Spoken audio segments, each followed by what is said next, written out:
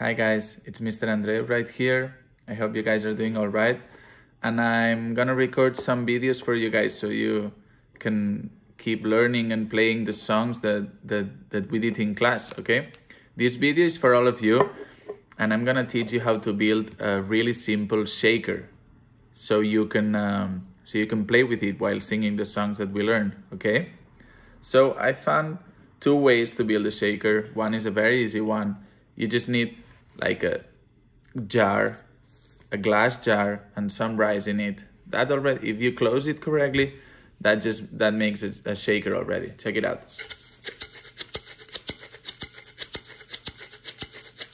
Okay, what's the problem? It's not really loud. It's very soft because the glass is thick and the rice kicking it doesn't make that much sound. Okay, so second way, you have to find a soda can. Just a normal soda can.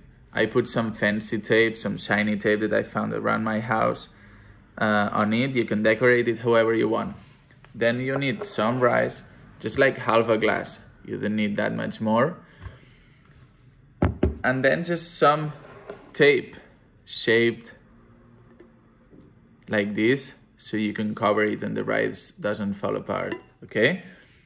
You need to take this off, the little opener. I hope you can see it. You take it off so you can put the tape correctly. And then you just put the rice in. Let's do it slowly.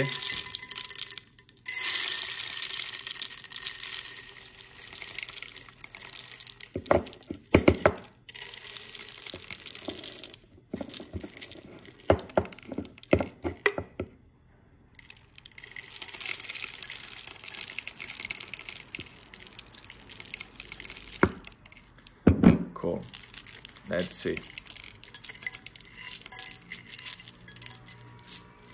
Okay, some of it did fall, but that's okay. Then you just have to pick it up if it falls. Okay, then we use this little piece of tape. We put it like this. Now I'm gonna show you guys. You really press it, okay? And then you have the little cover, okay? Let's see how this one sounds.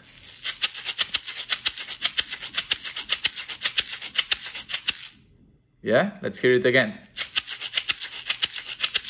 You can play it in different ways. You can just play it like this. You can play it like this.